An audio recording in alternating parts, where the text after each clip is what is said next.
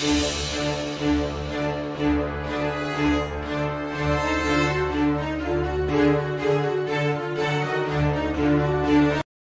there and welcome back to Building the Boys. We now have issue 4 of Fanhome's Build the Infinity Gauntlet. Yeah. What have we got, Oz? This. We're getting detailing for the back of the glove. We will also be completing the Mind Stone. If you haven't yet, please remember to like. What else do you need to do, Oz? Subscribe. Helps us massively and we love having you on for the journey because we're going to all the way to the end on this one, issue 100, when we're going to snap everything we don't like out of existence. There's quite a lot to do with this. We'll be using the big glove. We'll be adding the pieces to here, and what this does is the detailing also covers these seams. So when you see the seam where it joins, you won't see that because the detail is going to cover that up to make it look as if it's one solid glove. The Mind Stone will be completed in this one. We'll be mounting this to this, and again, as I said, we did get batteries. So we got batteries in issue 1 and 2 for this. I'm hoping you did, because I've heard a few people say they didn't. I mean, if you didn't, you can get these batteries. They're not hard to get, but you should have got some. So if you didn't, you message Fanhome and you say, where's my batteries? Where's my batteries? Because you should have had them. You should have, because they said they're providing batteries for all of the stones. You had 3 stones. You should have had 3 sets of batteries. It really is that simple. At the end of, exactly. At the end of this one, we will be talking about our 49th hero on our list. In the last hero I spoke about, Gambit was at number 50. This is 49. It's a very different kind of hero, but a hero nonetheless. Yeah. It's a good one. If you'd like to contact us, you can at buildingtheboys@outlook.com. But without further ado, let's get this open and let's get this built. So here's everything we get in issue 4. So we get all these details, but we also get, as Oscar pointed out, they skinned Thanos. Skinned Thanos. So we have a microfiber cloth. You can polish up your detail and keep it nice. And yeah, it is what it is. It's a microfiber cloth that you can use to polish your stones. You can polish Thanos, one of the most greatest villains in all of history, skinned by some worker at Fanhome. Yeah. Oh my God. And I mean, he's the same colour as Grimace from McDonald's as well, which is, you know, unfortunate. Anyway, let's bring up our big glove. Let's get these parts installed, because I'm looking forward to seeing how this looks. Okay, so the first thing we're going to do is we're going to take these decorative sheets, look kind of like wings, as these here, and they are going to fit it in. They do look kind of like wings, don't they? That's going to fit in there like so. Then we're going to take the other one, and that's going to fit in here like so. Like so. Now listen, to flip this over and screw these in. I can't see these holding when I do that, so I'm taking one out. I'm holding one on, we're going to flip this over and we're going to screw it in place. Okay, so we flipped our gauntlet over and taken some 3-in-1 oil, just a touch on there. We're going to put 3 screws in place. We'll start with this centre one first. And the 3-in-1 really does make a difference, just eases the transition so much into here.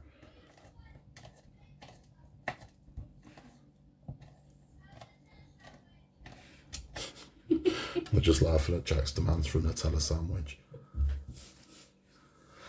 Do you know that'll work if we do that? Mum, can you make us bacon sandwiches and donuts and bring us up tea? Thanks. We wish. Yeah, I know, we wish, right? Alright, so let's get that one done. So that's 2. And then a third one goes in a spot. Yeah, I can see where it goes. It's a bit weird, but I can see where it goes. It goes here. Very odd choice of places. It is. It does seem unusual because it's, but you know, it's fine. It's what they want us to do. Assembly guide 4.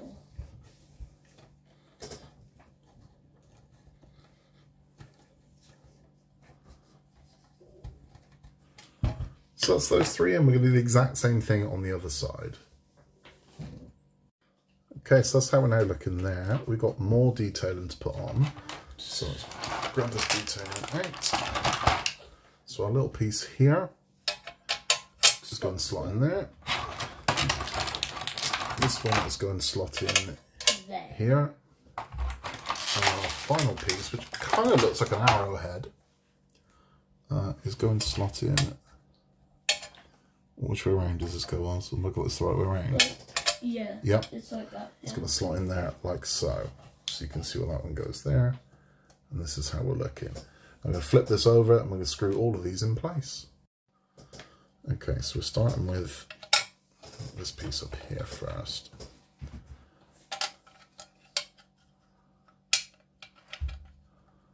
There we go. So we're going into this hole here and this hole here. Again, they have very kindly, we're only using one screw up at this point, so that makes life a lot bloody easier when they keep swapping out screws on you. But we have used 3-in-1 oil just to ease the transition of these and get these in. This is one. I have another one to do. So again, just a touch in the 3-in-1 oil, like so. Pop that one in there. Do you know what I realised the other day? What's that?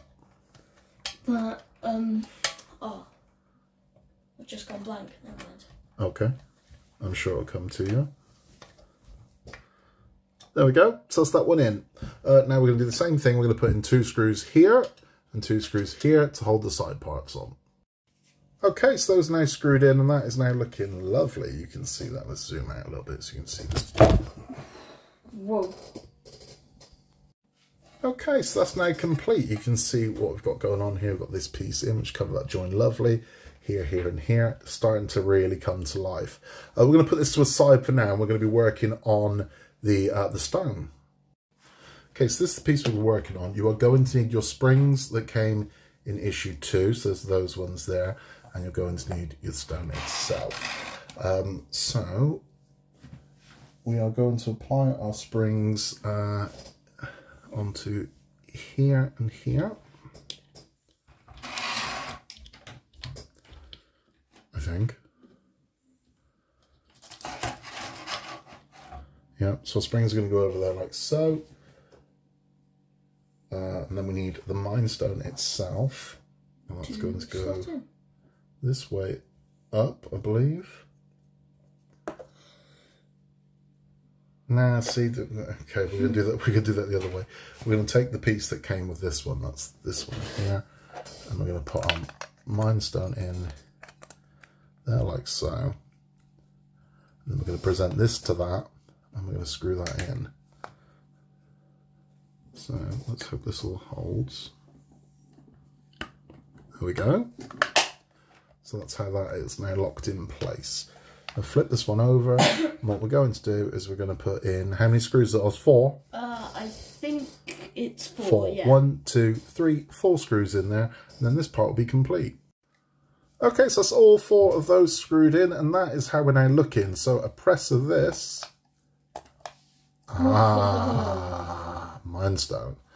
Now, friend of the channel, Alan Palmer, said that he wasn't happy with how white this was looking. I can kind of see that. I mean, mine's not so bad. Mine's quite yellow.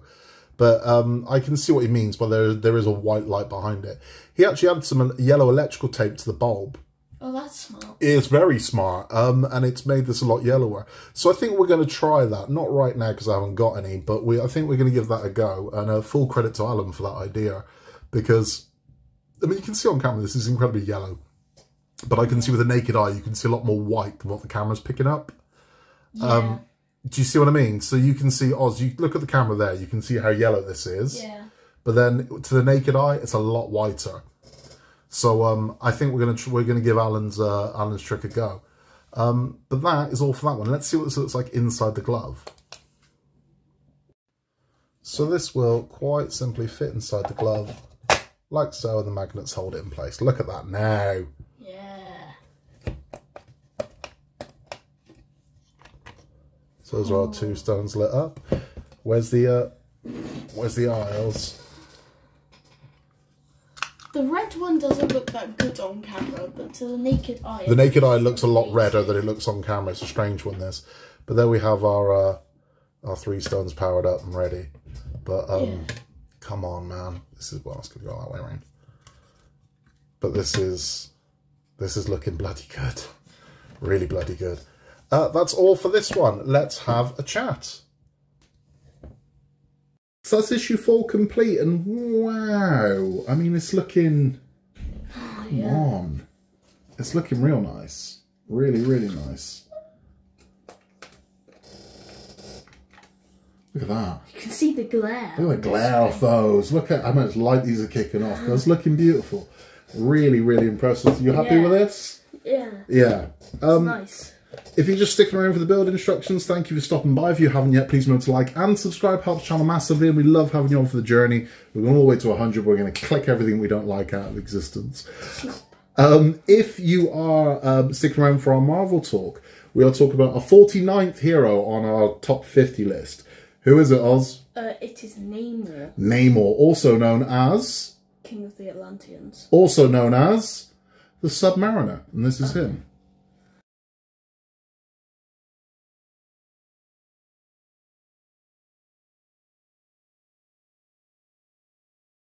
Tell me about Namor, Oz.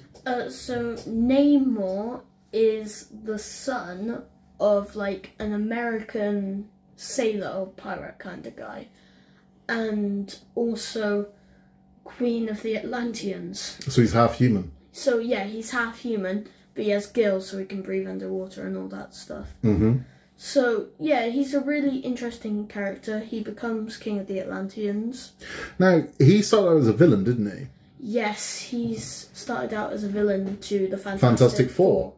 His first appearance was Fantastic Four, issue 4 of the Fantastic Four. Which is why it surprised me that he appeared in Black Panther. Because I genuinely thought that even if he was in Black Panther, that there would be some link to Fantastic Four. Yeah, I thought at least one of the members would show up in that. Now, spoilers for those of you who haven't seen Wakanda Forever. Namor doesn't exactly have a full face hero turn by the end of it, does he? No, he doesn't. He's still kind of... Yeah. He's not... He hasn't gone from villain to hero. And there is an argument on whether or not he is a villain in Wakanda Forever. Because he's fighting for his people, no different to how the Wakandans are. So it depends, I suppose, whose side you're kind of looking at it from. But Namor's a great character. I mean, he's a really good character. Where you are limited with a kind of an aquatic character, where, I mean, for example, Aquaman is incredibly limited because all of his stories have to take place in the ocean, really, for it to make any kind of sense. I mean, naturally they do go out on land and whatnot, but he's pretty useless in a desert. Yeah. I mean, he can talk to the sea life and make it, but I mean... His weakness is water. He can't survive without it. So. Exactly. So even though his strength is his weakness. Whereas Namor's got a bit more going on than that, because Namor can just, you know... He's half human, so... Yeah, and with his trident and whatnot, he can do a lot. He's got a lot going on. Naturally, likenesses and similarities can be called between the two. Now, Namor himself, I know his first appearance in modern Marvel was in Fantastic Four 4, but he was a Bronze Age character. He's one of the 3 kind of original characters around during World War II. He was in the Invaders. He was in the Invaders, along with Captain America and the Human Torch, if I'm right. Yeah, they were in it.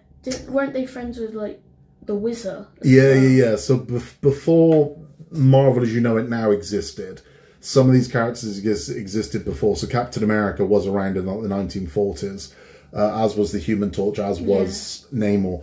It wasn't until we get to the Silver Age of Marvel that these characters sort of got reinvented as they are now.